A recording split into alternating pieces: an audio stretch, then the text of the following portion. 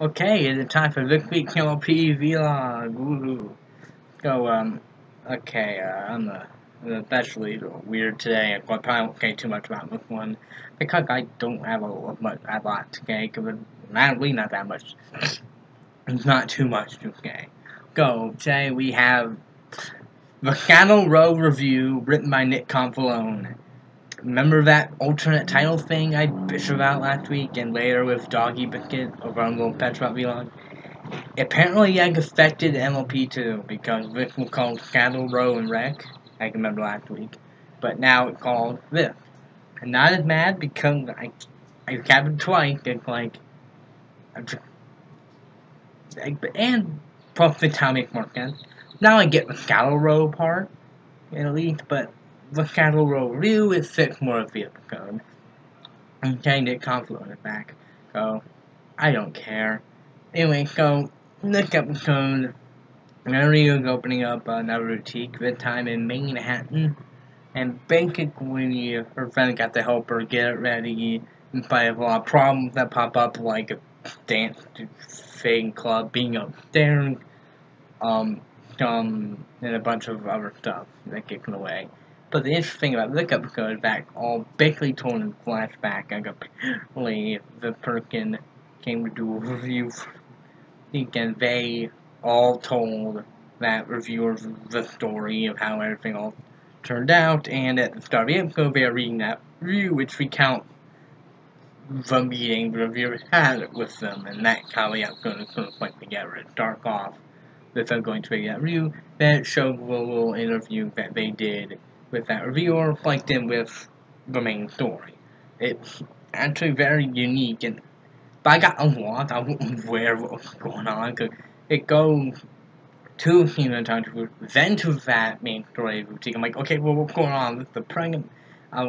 Eventually I caught on, but I probably was paying 100% attention, bring up one or two things, trying to figure out what's going on, but eventually I figured it out. But that's the most unique thing about the could definitely the format, which does lead to a lot of interesting jokes. I think because there are clips of them from the interview. Again, I need to do that.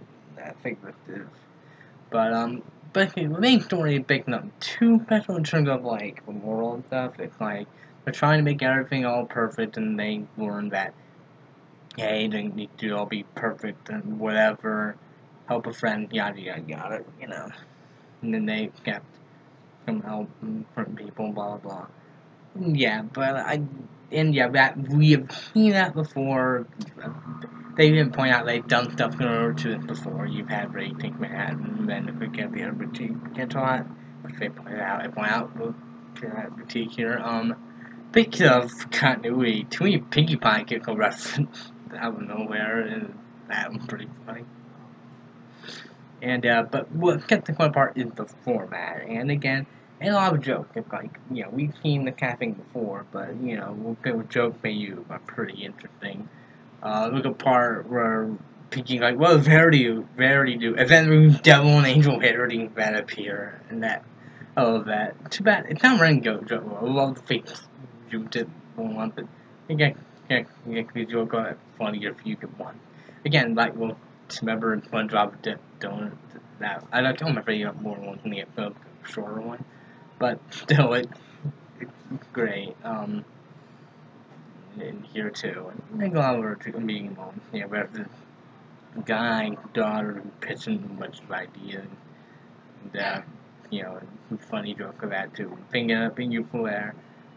It's not like a review too hard, because it's not like a lot to, it's very joke heavy and, meant to be, again, it's more pretty simple. We've seen that kind of thing before, and it's not like, it's not even for like episode like this.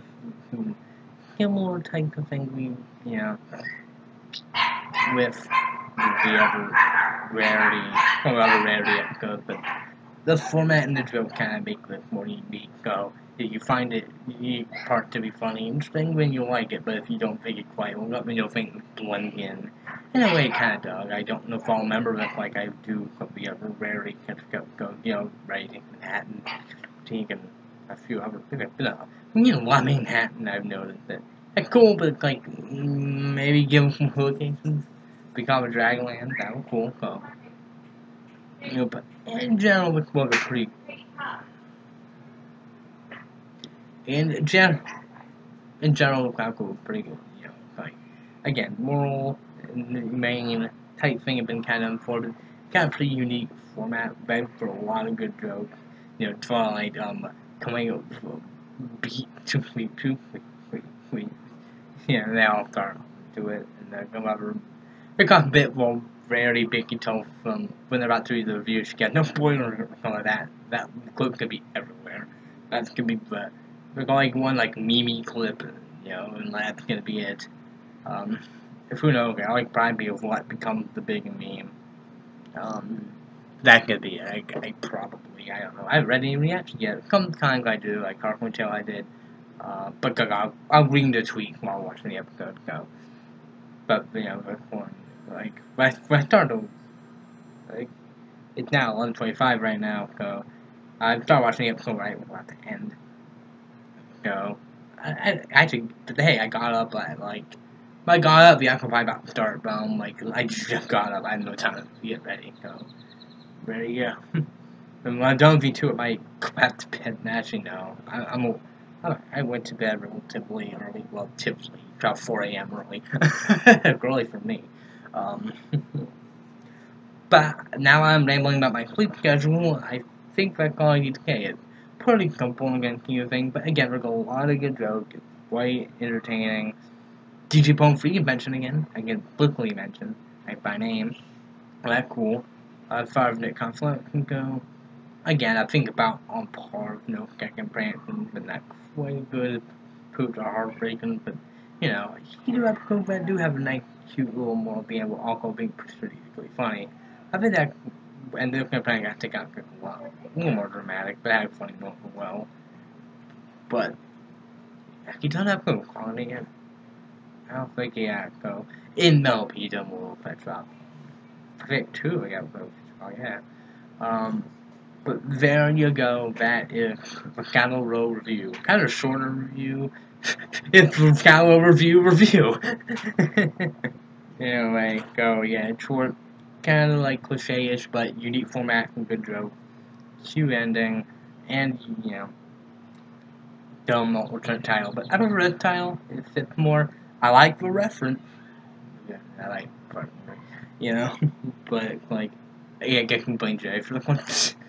I don't know, joking I make about the alternate title. But my MLP fans can know what it's like. Go, there you go. Go, for next week for Pony, we have Applejack Day off. Yeah, getting a quote. Unless we get rid of that. But I love that they kept the quote in. Go, yeah, I'll get called to you for then. Again, how a whole lot to get out of this one. Well, I'll see you for the little pet shop vlog, and maybe I'll come more okay. We shall see.